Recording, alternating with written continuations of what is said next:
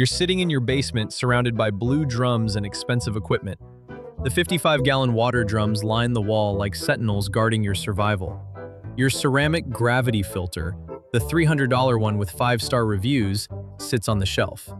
You bought it after reading independent lab tests and survival forums at 2 a.m. You watched videos where people filter swamp water and drink it, grinning confidently.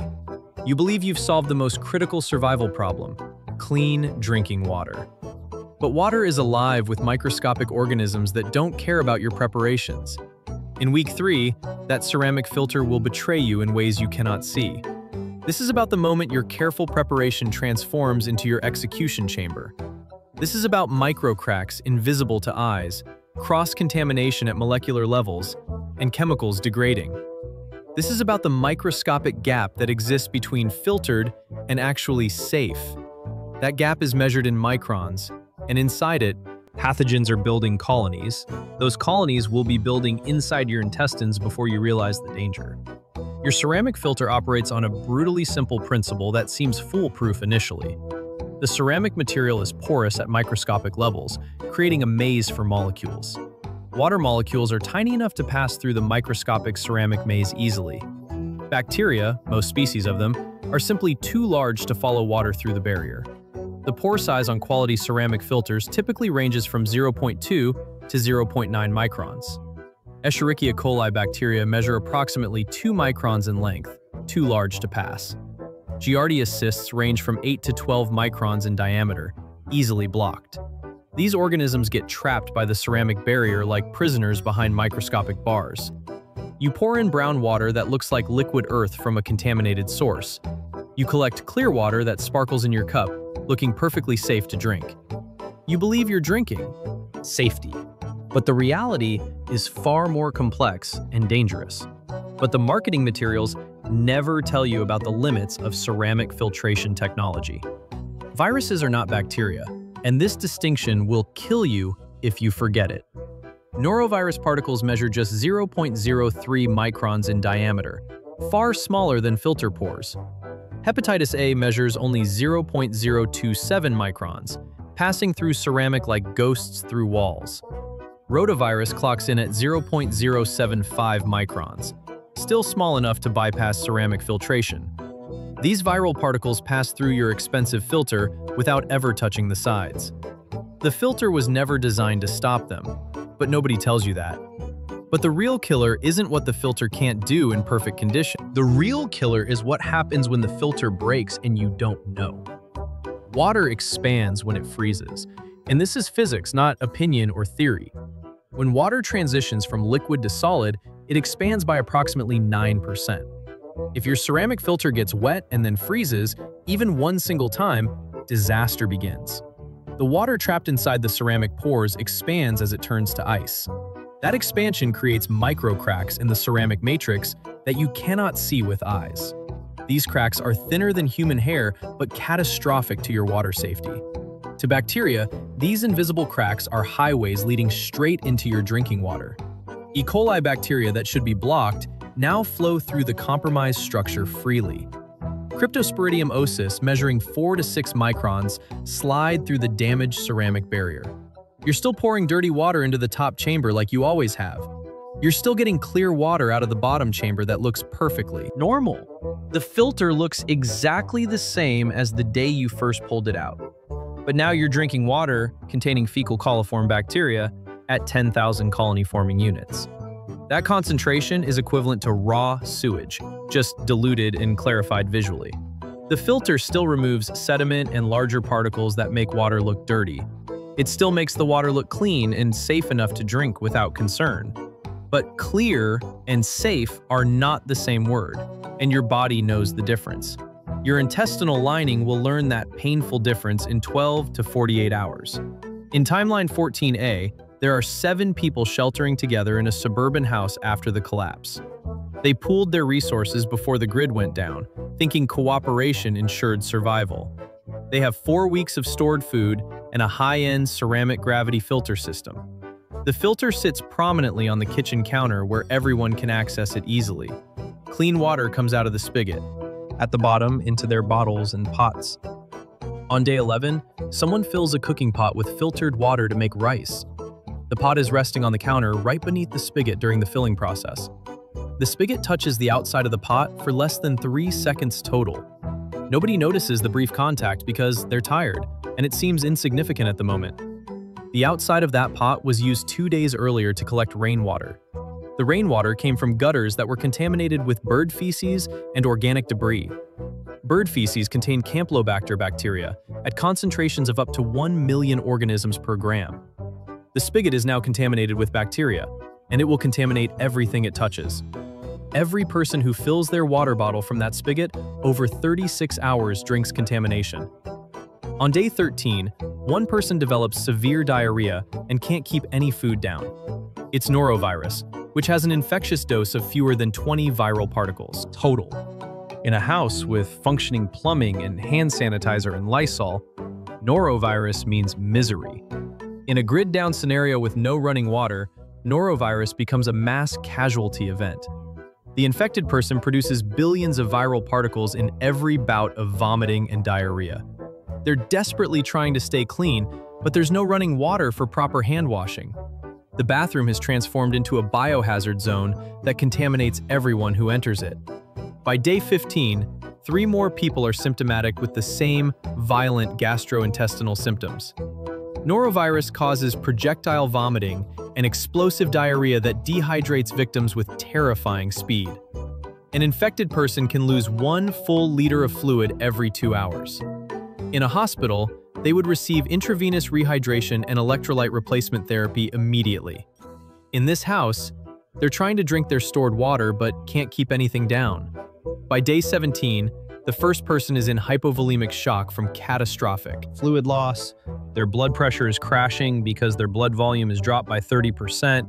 Their kidneys are shutting down from lack of blood flow and filtration capacity. By day 18, that first person is dead from complications of severe dehydration. By day 20, 4 of the original 7 people are dead in the house. The remaining 3 survivors are so dehydrated they can barely move or think clearly. The 55-gallon drums are still full of water sitting against the basement wall. The ceramic filter still works perfectly for its intended purpose of removing sediment, but cross-contamination killed them faster than thirst ever could have killed them. In Timeline 77X, he's alone in a rural cabin, 30 miles from the nearest town or neighbor. He has 3 months of food and 200 gallons of stored water. He has a propane camp stove with 4 canisters of fuel for cooking and boiling.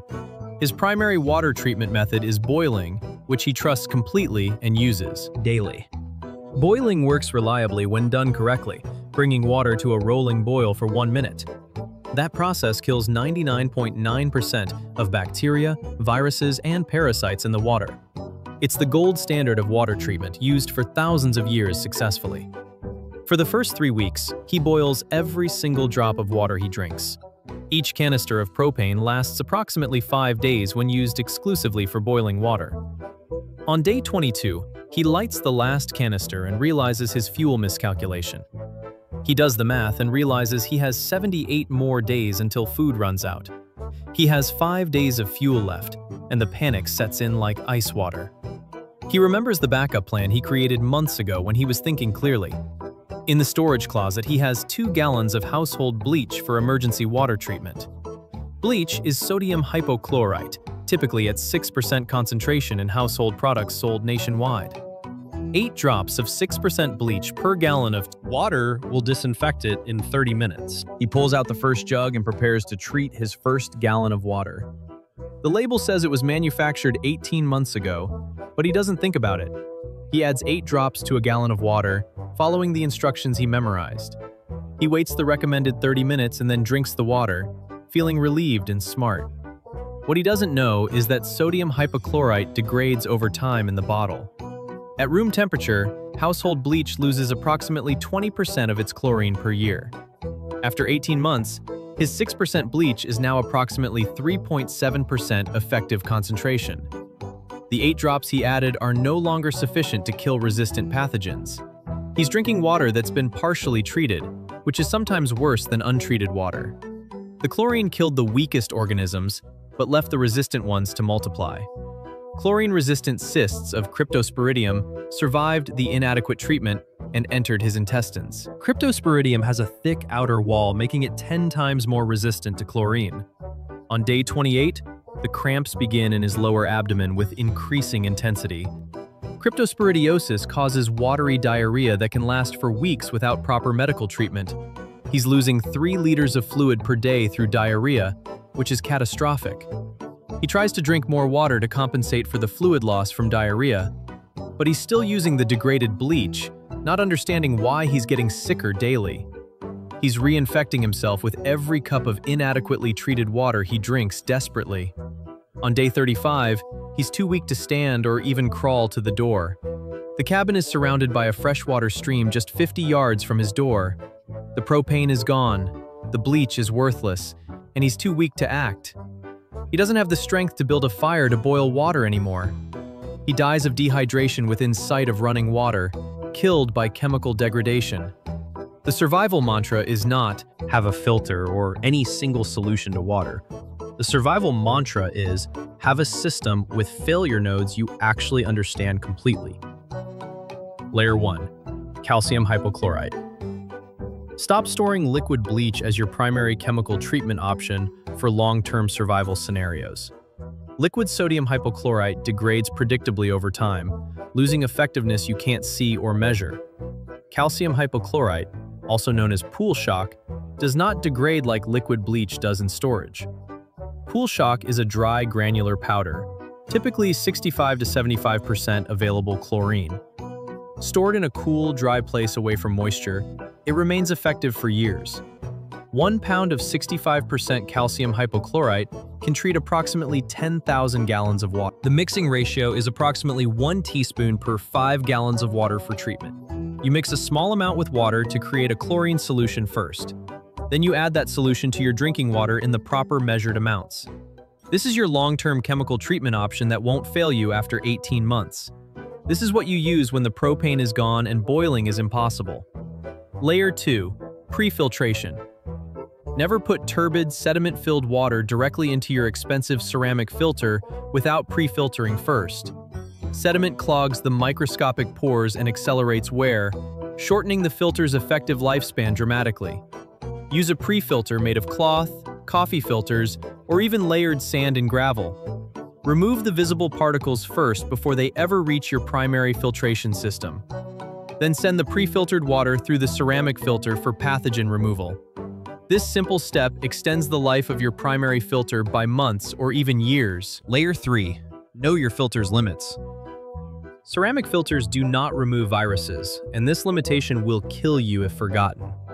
If you're filtering water that could contain human sewage, you absolutely need secondary treatment. Boil the filtered water after it comes through the ceramic filter for complete safety. Or add chlorine after filtering to kill the viruses that pass through the ceramic. Never trust a single layer of defense when your life depends on water safety. Layer 4. Test for micro cracks. If your ceramic filter has ever frozen, even once, you must test it before use. Fill the upper filter chamber with water like you would for normal filtration. Add food coloring to the water in the upper chamber and let it filter through. If the output water is tinted at all, the filter is compromised and must be discarded.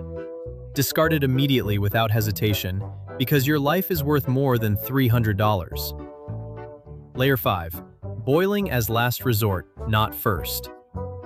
Boiling is the single most reliable method of water treatment that exists today, but it requires fuel, and fuel is finite in any long-term survival scenario. Use boiling when chemical treatment or filtration has failed, or when you have uncertain water sources. Use boiling when you're treating water from a source you absolutely do not trust at all. But don't make it your primary method unless you have an unlimited fuel source available. Layer 6. Storage rotation. Stored water doesn't stay sterile forever, even in sealed containers in the dark. Every 6 months, dump your stored water completely and refill with fresh water. Add 2 drops of unscented bleach per liter when you refill opaque storage containers. This prevents bacterial growth during storage that could sicken you before crisis even begins. Layer 7. Cross-contamination protocol. Treat your filter spigot like a surgical instrument in an operating room at all times. Never let it touch anything, not containers, not counters, not your hands unnecessarily. Never fill a container by touching the spigot to the rim of the container. Hold the container underneath and let the water flow in without any physical contact. Wipe the spigot with a chlorine solution after every single use without exception. One moment of carelessness creates a contamination cascade that kills every person in your group. Water is not a prep you complete and then forget about for years. Water is a living system you maintain, test, and rotate constantly until you die. The collapse won't announce itself with sirens and warnings on your phone screen. The grid won't fail on a convenient Tuesday when you're mentally prepared and supplies organized. It will fail when your ceramic filter has a hairline crack you can't see. It will fail when your bleach is 18 months old and you forgot to replace it. It will fail when you're exhausted and you let the spigot touch that dirty pot. And when it fails, biology doesn't negotiate with you or accept your excuses. Bacteria don't care about your intentions or how much money you spent on gear. Viruses don't pause their replication because you're a good person trying your best. Physics will kill you with the same indifference it shows a stone falling into water. Your move is to understand the failure points before they understand and exploit you. Your move is to build redundancy into every single layer of your water system. Your move is to test, maintain, and rotate your systems like your life depends on them. Because your life does depend on them, and physics doesn't give second chances to anyone. The collapse won't kill you when the lights go out or the trucks stop rolling. Physics will kill you 3 weeks later when you trust a cracked ceramic filter.